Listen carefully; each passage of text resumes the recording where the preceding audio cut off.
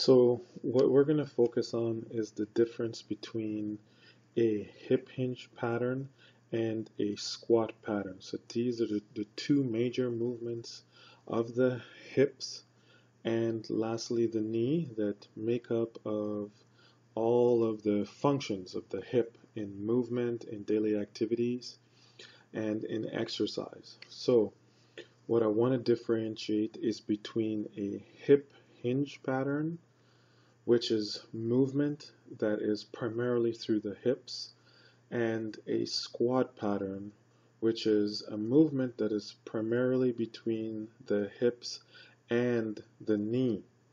So the exercise that I shared with you guys was a hip hinge exercise, where the movement would be primarily done at the hips with minimal knee action. And this hip hinge requires a person to have so much control of their upper body, all of the muscles of their around their spine being their core and muscles of their back. So it's the ability to use the hips and to keep the spine rigid throughout that pattern, which is the hip hinge pattern. So we're going to look at an example of what I'm not looking for. And we're going to use one of you guys as an example along with me. So the first thing we're going to look at is an example of a movement of the hips that I'm not looking for, which is basically very similar to a squat pattern that you're going to be seeing, but that's what we don't want.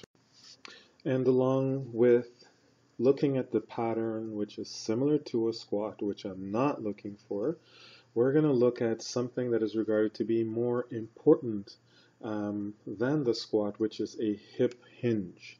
And this precedes the squat because it's the most fundamental movement at the hip. So the hip hinge pattern is what we're going to see as a second example, as the correct pattern that I'm looking for, and one of you will be in the video still comparing the difference between the correct form, which is the hip hinge, and the hand placement, which is between the heads, the head, the elbow is an extension. The arms are fully in a overhead position, which is shoulder flexion. You have a straight line from the spine all the way up to your hands, and you're almost parallel to the ground with your chest, but your hips are up. So we're going to take a look at also the good example of what a true hip hinge is, which means your ability to load through your hips, your glutes, your hamstrings, and all of the muscles that make up of the back side of your body.